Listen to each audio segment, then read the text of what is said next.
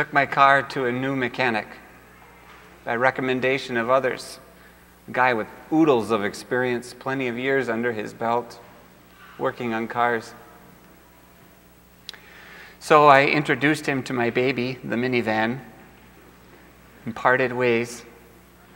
A few hours later, I got the word that the car was done. Some of the things were just the simple and routine stuff. Other stuff was like, just tell me when I need to shell out the big bucks, But so I go back, and the repairman was working on some gravel outside on the door of a really old car. And I went up to him with my cheery, pastor personality, because you're getting to know someone new, and it's fun. We're people. So I asked him, how long you been doing this? Wondering how long he's been running a shop. His hair's just all white and glasses on his face, sweat running down his bra, and he doesn't really turn to me. He just, you mean this car? How long I've been working on this car? And then he paused because he kind of knew, and he just said, far too long. So he was a little gruff. I think it was that kind of day for him.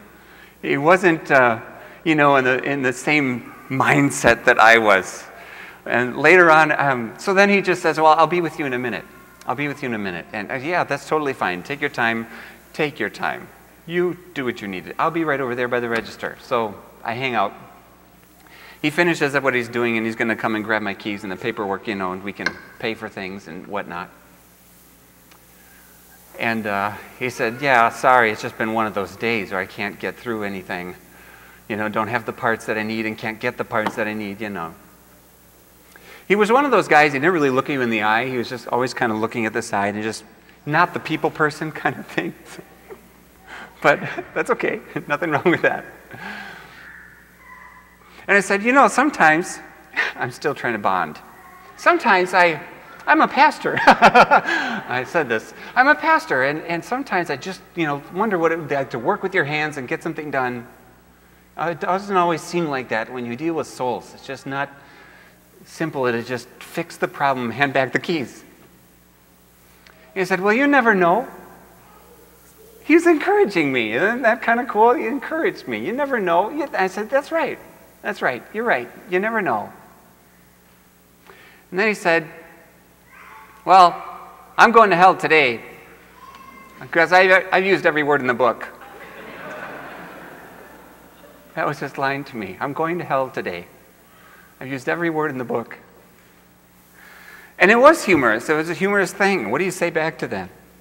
I wasn't prepared. It wasn't a line that you were necessarily going to say something and I don't really know you and you won't look me in the eye. And you're kind of joking when you say this line, I'm going to hell today, because I've used every word in the book. So I just kind of smirked and chuckled or whatever and finished paying, and thanked him, and I was gone. But what can you say there? Oh, dear brothers and sisters in Christ, isn't it just absurd and ridiculous what you can say to a person who says, I'm going to hell today because I've used every word in the book? I would be too if it weren't for Jesus. Can I tell you about him? There's the direct line, right? You must be better off than yesterday if yesterday you were good enough you didn't need God. It's much better to be knowing that you're going to hell. Now I can give you the good news. Isn't that crazy? I'm going to hell today. I've used every word in the book.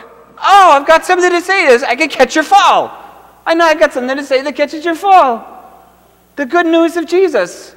You don't have to. I can give coming out of every pore and fiber. You can just fill this guy with God's love and everything that he's done at the cross and forgiveness of sins. It could just boom, and it's just there and completely changes the direction, right? If he were serious and not just, I don't really know, I have to go back and I've got to get to know this guy, right? Oh, but it's just one of those things where you think about the absurdity of the space we get to share together. The craziness of the words that fall off of our lips in the forgiveness of sins. and the very thing that we don't deserve. I know that you know all of this, but today we're tracking where love begins. We want to look at our lives and what we express, how we live under God. We want to think about that word love, and we have big heavy hitters to say that love flows from faith. Love and faith are just big words. And they shouldn't be the kind of words that lose their color and their flavor and their shape and what they bring to us every single day. What is working when I'm competing with you? What is working when my toe is tapping in impatience with people? What is working when I'm envious of others' success? What is working when I'm so disappointed in you, I can't talk to you right now? What does it work? I often find, I don't know what you think, I often find that I'm at my worst here when I'm most upset with myself, disappointed here. There's something of a connection between our faith and our love. And Paul takes us right to the heart of this. We get to see what Paul does in the context of knowing how wide and deep and long and high is the love of God for him, the heart of his faith, and how it expresses itself in his ministry with Jews and Gentiles. When the missionary shows up, what does he get to say to people? And he recognizes that here, at the core of our faith, you know this, the truths of law and gospel as they express themselves and meet souls everywhere, we have things we can say for sure about God, and they're ridiculous.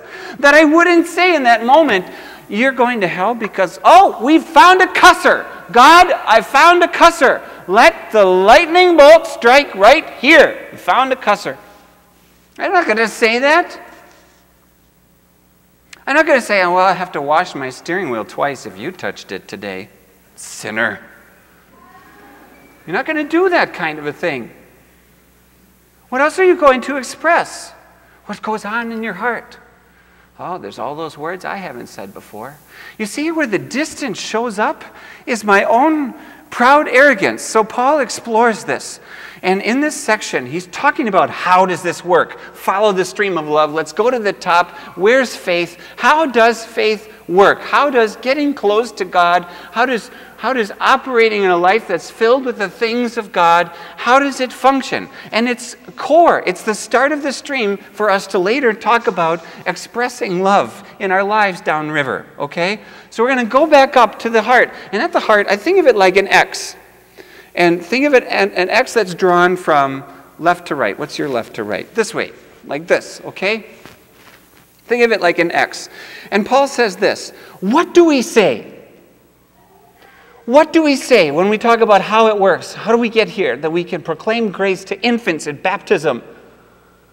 How do we get here? What do we say then, he says? That Gentiles, let's go with this line. Gentiles who start here at rock bottom, they're the pagans. They've got no commandments, no Moses, no Abraham, no deliverance history with God, no circumcision, no covenant relationship, no sacrifices, no temple worship. They don't even know God's name. He says, let's think about the Gentiles who did not pursue righteousness. Let's just get that out there. They did not pursue God at all. And yet, when the missionary showed up and said, repent and believe the good news, they have all that they need for eternal life in their Lord Jesus Christ and have obtained the status of being perfect in God's sight. Wow. Is that what we say? Oh, yeah. It's ridiculous. It's crazy. Nothing in Christ, God's only Son. What's the other side? What about the Jews? And that the Jews who did pursue righteousness, who talked about Abraham to their infants on their laps, who reviewed and memorized the commandments, who meticulously and scrupulously pored over every page of their Old Testament to learn and to know the will of God so they would keep it and observe it, who offered the sacrifices and called upon the name of the Lord, that the Jews, who had all of this going for them, nevertheless, they pursued it. They pursued a way to God as if it were by works, and they have not received their goal. They continued to build their Tower of Babel as if they're going to reach heaven by their own works and think that if I just get another foot, just give it some time, we'll get there. And they never reach their goal. It's this way. How absurd. But this is the way it works.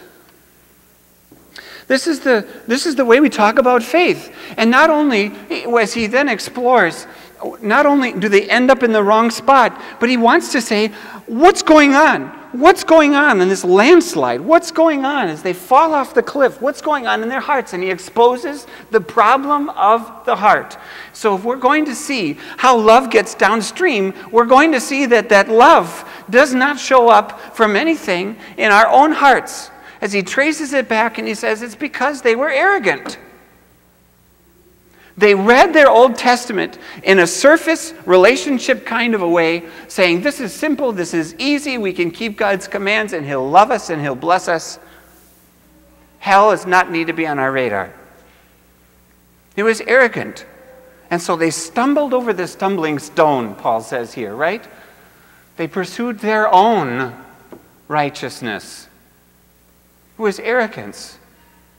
And did you know that arrogance has a way of not just expressing itself here, but here? And you see someone like the hand washers in our gospel from Mark 7. And they're looking and comparing with Jesus' disciples. How come they're not keeping their hands clean like the tradition of the elders? And they're all law-oriented, right? They're all like hardliners and strict. And you're not doing what we're doing.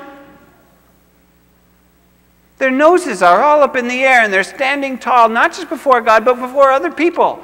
How come they're not keeping the tradition of the elders? You're eating with defiled hands. And they're all about the letter of the law. They're all about who's getting the steps up and close enough to God that way. And it's lost it. It's lost the heart and core of that faith. It has nothing to do with the source of the river. Right? It has nothing to do with the core of our faith and what I get to say to someone who says, I'm going to hell today. There's none of it there. So in Jesus' parable, there's a Pharisee and there's a tax collector. Do you remember this? Just story time. And they're both at the temple. And the Pharisee is standing tall in the house of God. And I thank you, Father, that I am not like them. This was his relational approach to people. He's thanking God that I'm not like them. Does that sound like love to you? Does it sound like it has to do with God? And then there's the one in the back who's beating his breast and won't even look up. Lord, have mercy on me, a sinner. There's a dynamic at work when someone finally becomes a sinner. That's so different from the dynamic of a law keeper. Now think about your relationship with government. And as long as you're a law-abiding citizen, you're not wondering, what are they going to do with me? Think about the new teachers, your kids, you've got new teachers at school, or professors. All's rosy when you're obeying the laws and you're sitting with your hands folded and you're listening right to the teacher. But what's your new teacher going to do when you disobey and you talk out of turn?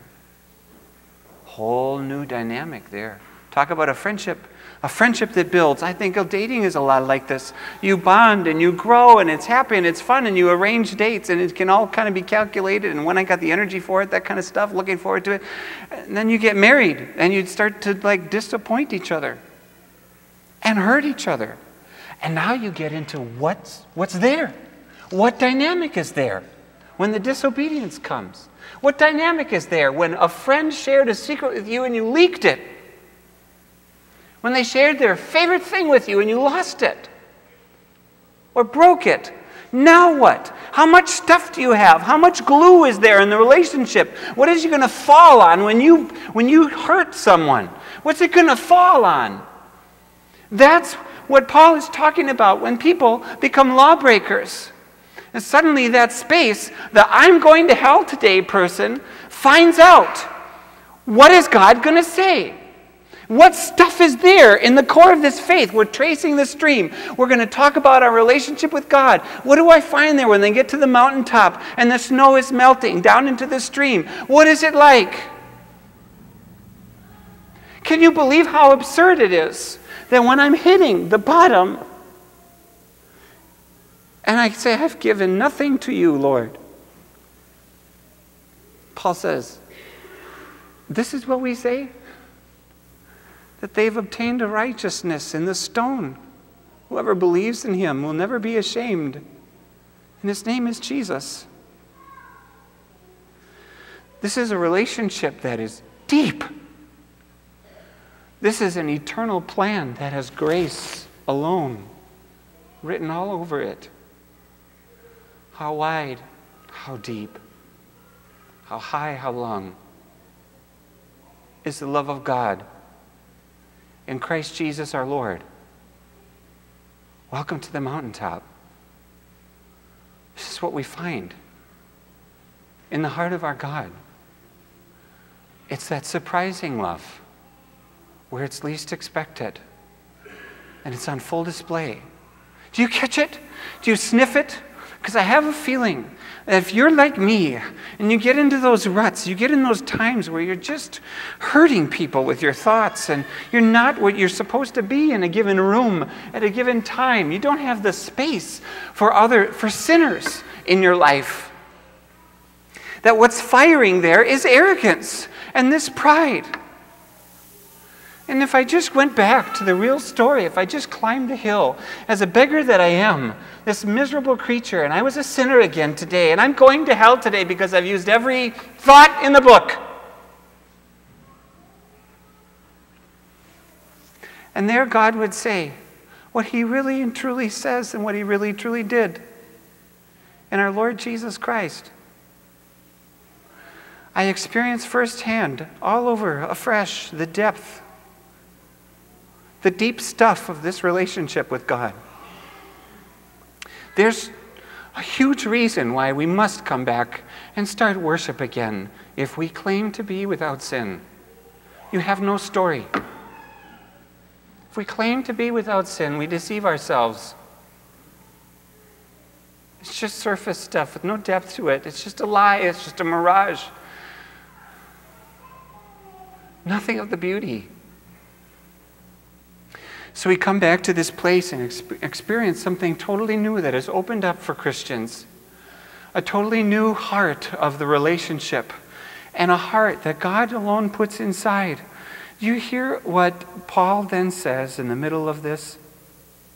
A Paul who could have, in the heart of Christianity, he could have boasted among the Jews. He could have bragged as an apostle to the Gentiles, but he did none of it. And he said, you know, as we explore why the Jews have totally missed the boat on God by their arrogance, he says, I pray for them. My heart, listen to what he says, my heart's desire and my prayer is that they may be saved. Paul knows that one hand that says, save me, Lord, is linked to a hand that says, save them too. The prayer to God that says, forgive me, leads us also to pray, forgive them. The deep relationship I experience in the forgiveness of God, who shouldn't have, but did, leads me to be someone you find doing stuff I shouldn't, but I do because I love you. So the knees bend, and a beginning of love is made. We pray for each other. And you go out those doors and you meet a world of people who will disappoint and frustrate and offend and trouble you. But there's room. There's room for sinners. There's room for those who are going to hell today. Because there's room for us. Brothers and sisters, I pray that we may not forget or grow cold to the heart on the mountain that we find in the love of God, but jump in the stream and ride that powerful current. Amen. Please stand.